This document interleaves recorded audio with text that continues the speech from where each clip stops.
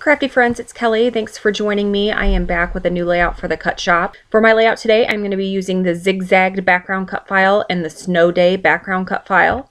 I do have a Cricut Design Space tutorial to start, and what I want to do is I want to remove the black background on that Zig-Zagged cut file image. So I'm going to go over to the Layers tab, click on the contour button, go back over to the cut file and click on the background area. And after I've done that, you can see that it's removed the black background and now only the chevrons are showing. Now I've inserted a couple shapes and I'm going to take a little time to slice out individual images within those cut files. So I am just taking the shape, laying it on top of the area of the cut file that I am wanting to slice out, selecting the shape and the cut file, and then going over to the slice button under the Layers tab. I'm going to use 3 snowflakes on my layout today, so I am going to copy and paste that snowflake a couple more times so there's 3 on the design screen. I'm going to move those out of the way and then I'm going to go back over to those chevrons. I'm going to use 2 chevrons on my layout, but I don't want them to be paired together. So I'm going to select the chevron images, go back over to the contour button, click on it, and then click on one of the chevrons and it will remove it. So now there is just a single chevron on the design screen.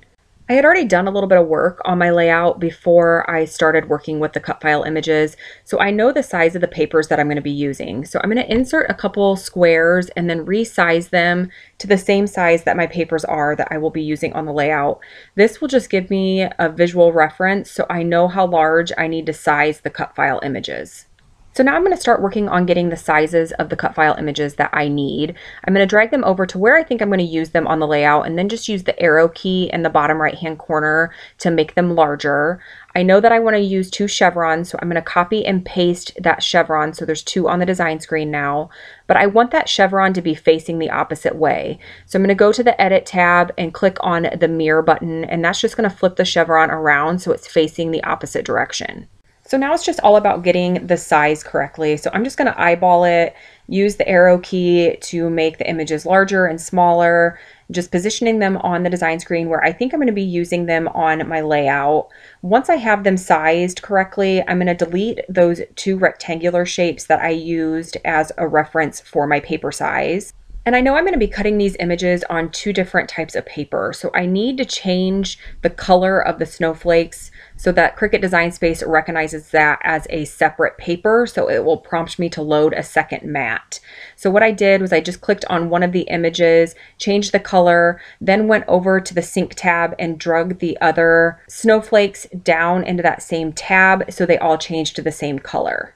Now the paper that I'm going to be using to cut the snowflakes is a glitter cardstock. And one tip that I have for you when you're using specialty papers with the Cricut is to set the dial on the machine to custom.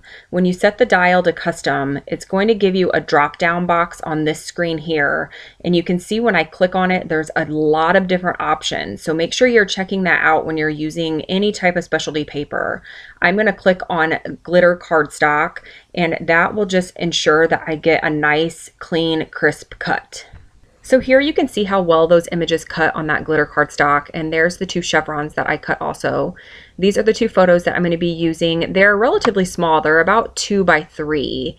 So the papers that I'm using for my layout today are from the Snow Fun collection by Simple Stories, and they came as part of a warehouse box that I had purchased last year. I can't remember if it was from the Simple Stories box or the Paper Issues box, but I absolutely love the papers, but I didn't have any ephemera that matched this collection. And the light blue in this collection is a very specific blue.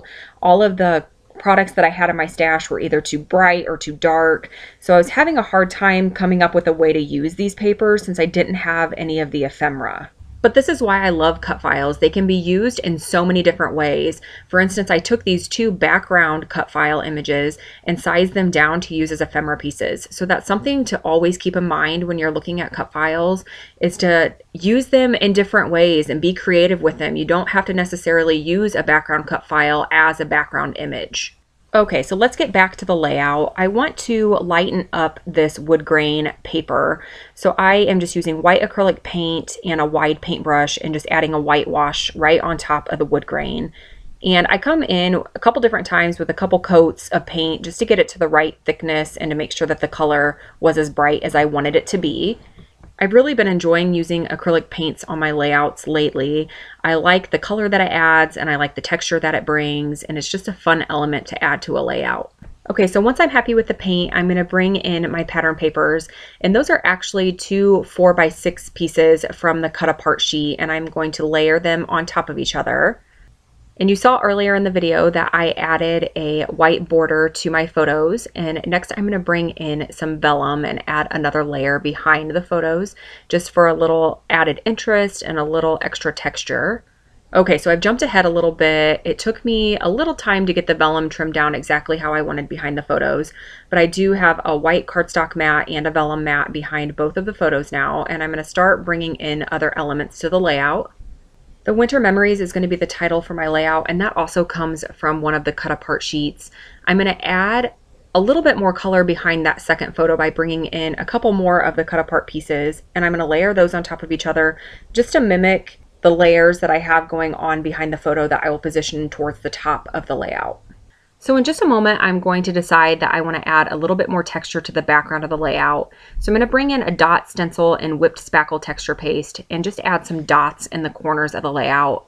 I don't have this whole part on video because my battery actually died as I was doing this, but I really like how the dots represent snow falling, which fits in great with the theme that I have going on with this layout. These photos were taken a couple years ago during a snowstorm, and Aiden's actually throwing snowballs in both of the photos.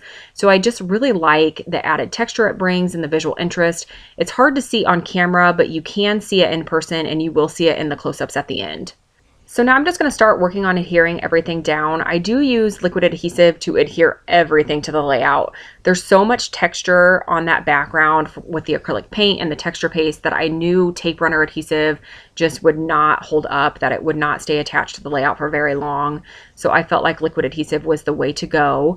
I did add my journaling to that 4x6 card using my We Are Memory Keepers typecast typewriter.